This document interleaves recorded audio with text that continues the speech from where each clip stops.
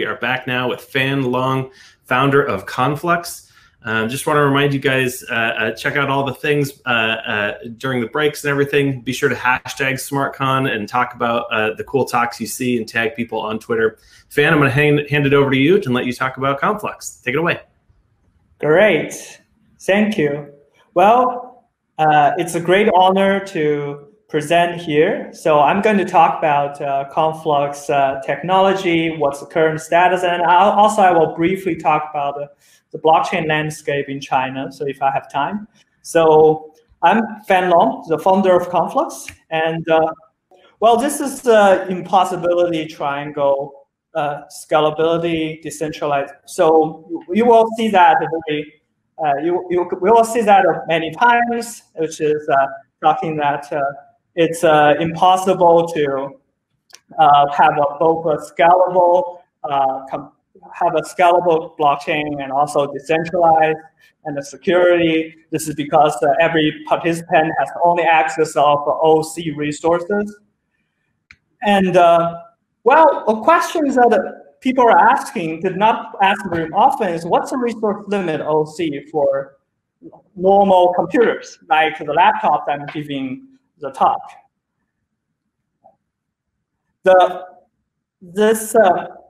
Well, today I'm going to tell you that actually our laptop or normal computers can process far more transactions per second than you can imagine. Like if you think about P2P network, the P2P network now actually have more than 10 megabyte BPS, and the transaction per second is 3,000 to 6,000. It's easily hit. If you think about storage and the compute, it can both do more than 2,000 or 4,000 transactions. But why we end up with now a lot of blockchains on the layer 1 blockchains only be able to process very little? Is it because of proof of work is very slow? Actually not. Well, it is because the distributed system is a kind of building a barrel, and the bottleneck is actually limited by the performance of the system is limited by its bottleneck. And now the bottleneck is a consensus, but to build a fully scalable system, you need to hit all of those potential bottlenecks, like make storage faster, make compute and network faster. And this is what Conflux has been working for 2 years, is to build a whole new stack of layer 1 blockchain and make it scalable to reach the potential of the normal computers. So this is the goal of the Conflux and why we have been working on. And to realize this goal, we start with the standard Nakamoto consensus, which many of you guys have been familiar with, and we try to build on top of the Ghost consensus and our new gas consensus and ordering algorithm in Conflux achieve a high performance, safety, and liveness guarantees. So the reason why a lot of proof of work consensus algorithm being very slow is because it always have to follow the rules of a proof of work, follow the longest chain, and it has to have a very slow and a small block generation rate. The reason why it has to have slow and small block generation is because the network has to slow down to wait for the consensus algorithm to make sure that the fork there is no fork generated, because a fork will cause the network to trigger cause the fork, and it will cause security holes in a lot of normal consensus algorithms, like Nakamoto consensus in Bitcoin. So people may ask, if we want to speed up this, what if we run Nakamoto consensus with a large and fast block generation? And here's what would happen. If we just simply speed up the block generation or block size, we will still have a longest chain or some sort of agreed chain with the algorithm, but it will downgrade the safety, and also fork will waste the network and the processing resources. So longest chain in this cell is what in this scenario will not be safe, because when we have a lot of forks, suppose the longest chain has only 10% of fork blocks, then the attacker suddenly will only need more than 10% of computation power to reverse the longest chain. So what we have been innovative in Conflux to work with the new consensus algorithm, which we call it a GAST. The GAST really has the adaptive subtree, and we will assign different weights to the generated blocks. And from the genesis, we will iteratively select blocks whose subtree has the heaviest total weight. So the GAST algorithm will creatively try to navigate to detect whether the network is under certain attack. And in normal scenarios, we will assign equal weights to the blocks, operates like a ghost, and near optimal throughput and confirmation latency. And when attack happens, we'll assign high weights to only a small set of blocks and make the whole system operate in a very conservative approach. And in that way, we will thwart those attacks and ensure the progress. What GAST can enable is to make sure that the block generation rate is very fast. So, well, to work with GAST, Conflux operates a tree graph structure, which is our novel structure that organizes blocks into several to make it like a DAG, direct acyclic graph. But it also has a tree embedded in this graph, so that we call it a tree graph. And what it does is that for every block, it also records not just its parent, but also all the blocks that it sees as the reference edges. And this would enable the system to enable the algorithm to selectively select the order, to encode all the concurrent blocks into the total order, and make the total order to contain all the blocks. So one tree graph's functionality is be able to determine the weights based on the path subgraph and detect whether we are facing certain kinds of attack or not. So it will test whether the path subgraph is stable, and if it is true, then we will assign the same weight for every block. And if this path subgraph is passed, then we will assign weight edge for one edge blocks, only small portion of blocks. So this will enable that all honest participants agree on the same weight, so they will react to the attacker cooperatively. So Conflux, after using the GAST to find a pivot chain that every participant can agree with, then we will have a Conflux ordering algorithm. We have an ordering algorithm that deterministically defines total order, contains all blocks following the reference chain, and each pivot chain. So here, for example, when we have a tree graph, we will split the pivot chain blocks, and each pivot chain block will form one epoch, and then the epoch, the independent, every blocks of the pivot chain will belong to the epoch that the first epoch whose corresponding epoch, whose corresponding pivot chain happens after. So for example, D belongs to the epoch of E because B happens before E, but does not happen before C. Same applies to the block J. J belongs to the epoch of H because the H happens after J, but the E are generated parallel with J. So with this algorithm, we will order based on the epoch first, and the topological sort blocks in each epoch, and the break ties will block ID. So for this graph, for example, the block total order after we start with the epoch would be Genesis A, B, C, D, F, E, G, J, I, H, K. So with this, the total block of total order of block, we will be able to derive the total order of transactions, and this will give us a deterministic way to order the transactions and to execute.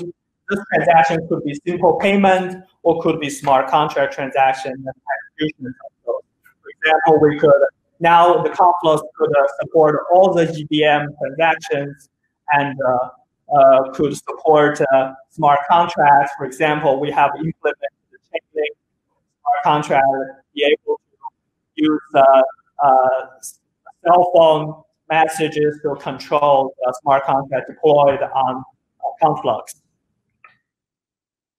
So with the tree graph, this is safe against attack because the attacker cannot revert the transactions unless it reverts the pivot chain, and it's very hard to revert the pivot chain unless he or she controls for 50% of the blocks.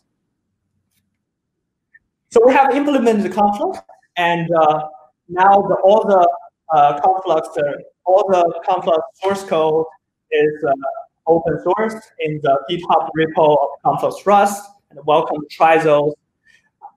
I only covered today's key algorithm, and there are implementation. There are a lot of implementation details and optimization we made to speed up different layers like storage, networks, and others. So those are just a few that we did in this in our Conflux implementation. So in the lab, we have evaluated the Conflux in up to 12K different nodes, and the throughput we could reach 9.6 Mbps, which could translate to 3,000 to 6,000 transactions, depending on the size of the transaction. If you count the Bitcoin size of transaction, it would be 3,000. If we count the Ethereum size, it could be close to 6,000. And we can confirm those transactions in less than one minute. This is because we can generate blocks very fast. And with our technology, we also replay the Ethereum history transactions and get a very cool results and be able to execute the first 7 months of Ethereum transactions within half hours in our Conflux platform. So this is Conflux has been launched Conflux has been launched around like 2018 May, and we have been undergo 2 years of development, and our second phase of Mainnet Oceanus is already live, and now we have more than 1,000 nodes online across the world, and we will launch our Mainnet, makes the network fully decentralized in the end of October. So I love you guys to join that, and it will have the full functionality and compatibility with the VM. So you can use Solidity compiler to develop your favorite smart contract and deploy that. And we have developed, for example, demos how to send out messages to through the Chainlink framework to control smart contracts on Conflux.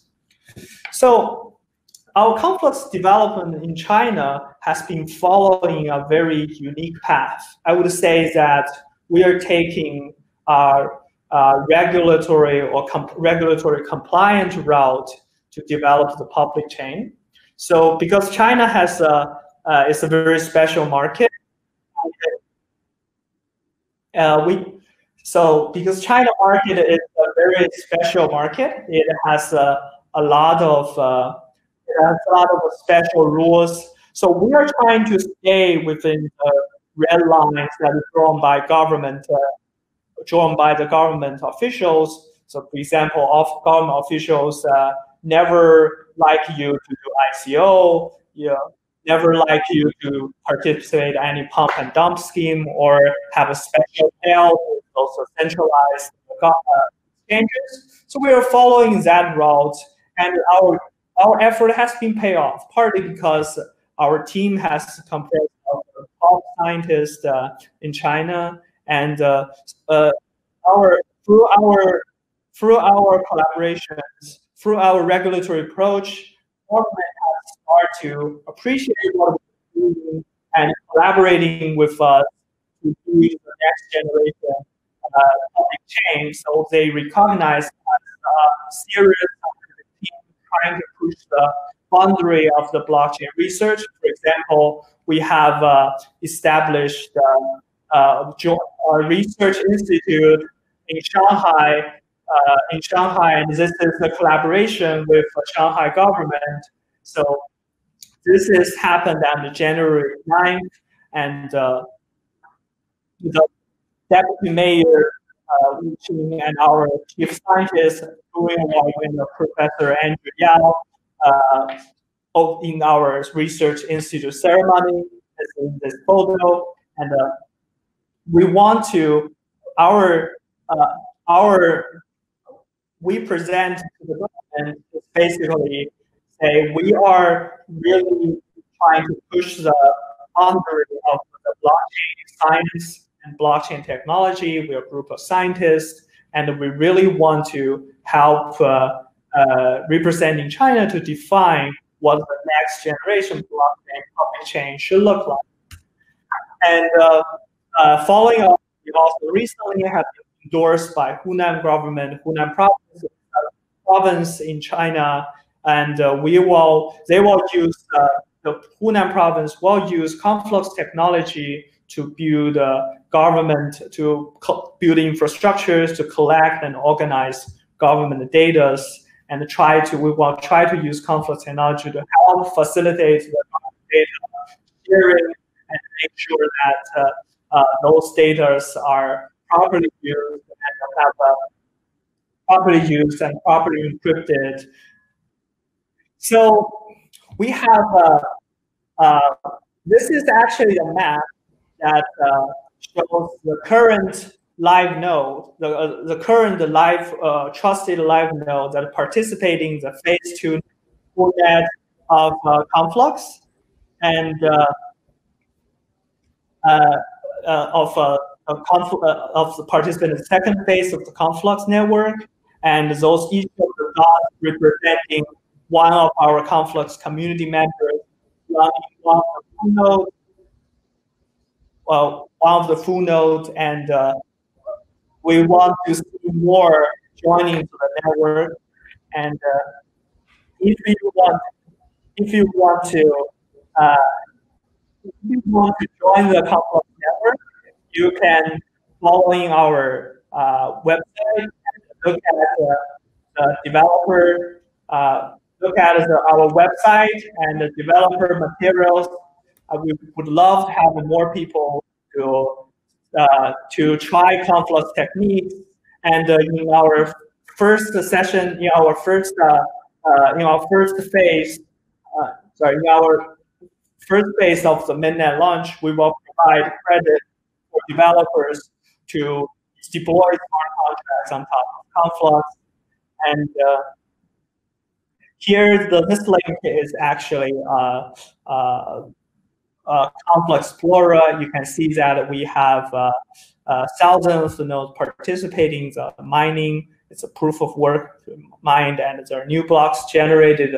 Every second will generate 2 new blocks, and there are transactions. There are also transactions from our already deployed DAX, DApps on Conflux networks. We have a JavaScript SDK, Go SDK. You can very much interact with Conflux in the way that you are familiar with when you interact with Ethereum, just with the transaction fee significantly lower than Qigong. So I would love to see you there, and in the launching of the Conflux at the end of October.